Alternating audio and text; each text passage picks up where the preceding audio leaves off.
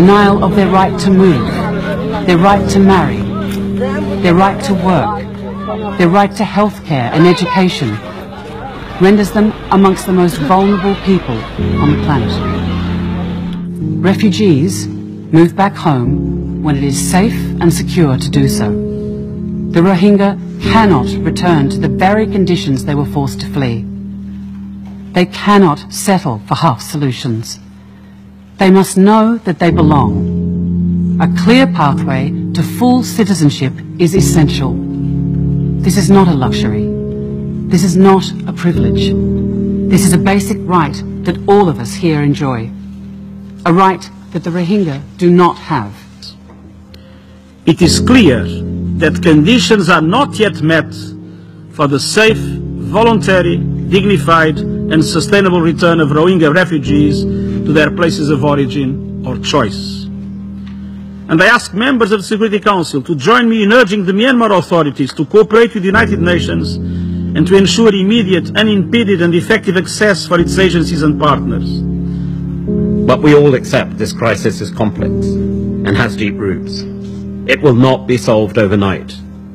But let us also be clear, it will not be solved without continued engagement and action from this Council.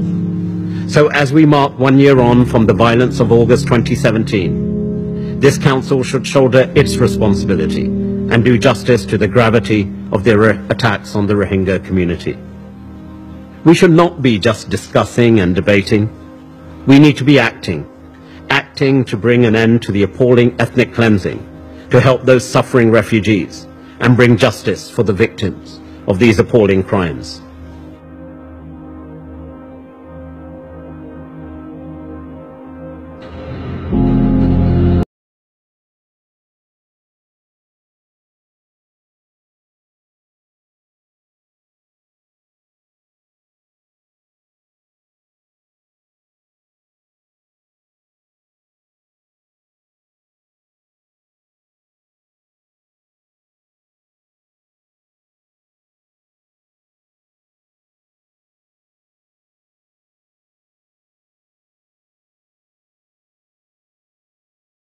However, I'm from Malaysia. Yes, how are you? I need your favor after you're going to meet you to discuss about Malaysia thing, inshallah. Yeah, inshallah.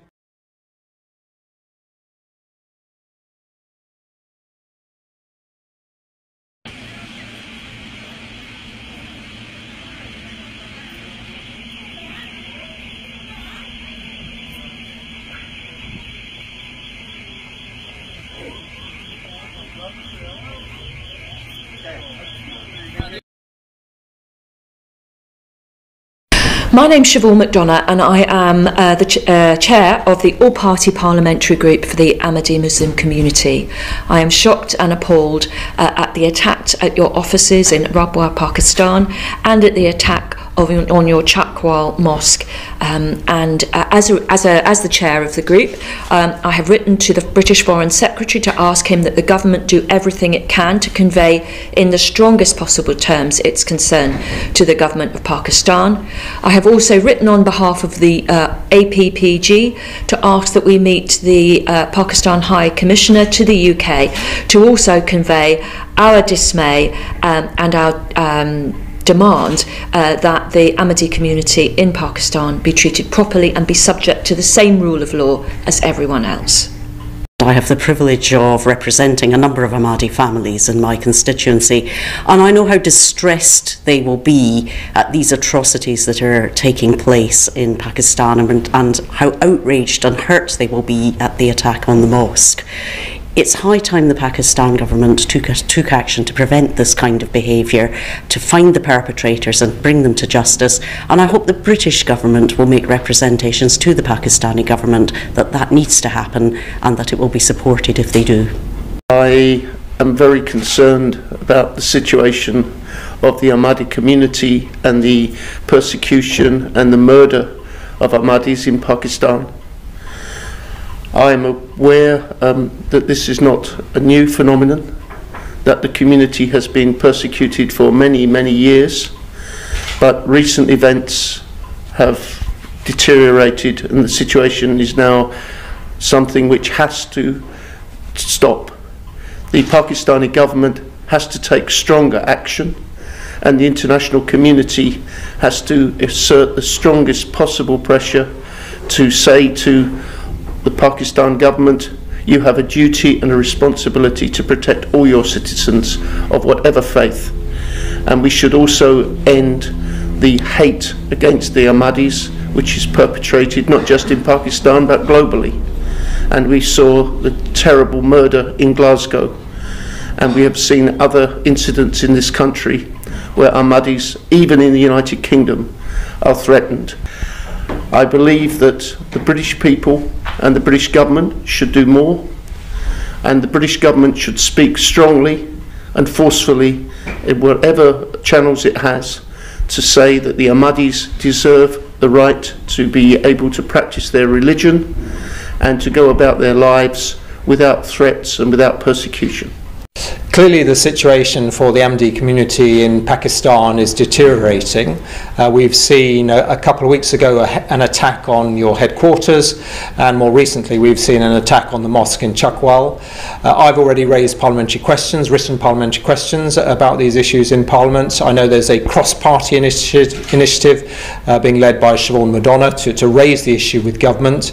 We need to see firm action from the UK government on this, and also we need to make very strong representations to the Pakistani High Commissioner here that this is unacceptable behaviour.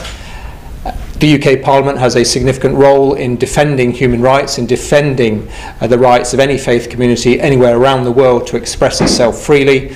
We must uphold that right and be willing to speak out when necessary.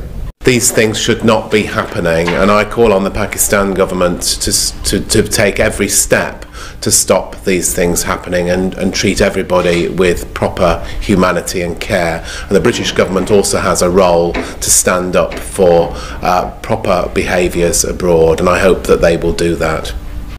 I really regret and condemn the attack on the Ahmadiyya headquarters in Rabwa, and also the mob violence outside the Chakwal Mosque as well.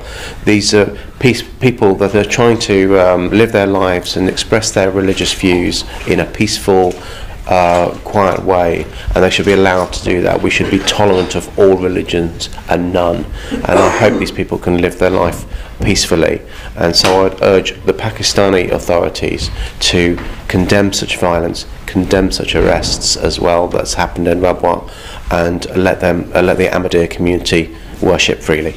The events over the last week have really shocked, I think, not only myself but others. The raid on the headquarters in Rabwa, and also the 1,000+ mob attack on the mosque in the Chakwal district in the Punjab. I think this is an orchestration of an attack, an orchestrated attack on the Ahmadiyyan community. When I was speaking 10 days ago at the event in Glasgow, the Peace Symposium that the Glasgow Ahmadiyyan community set up, I spoke about religious freedom, freedom of expression, freedom of association, and this is a clear example of religious persecution.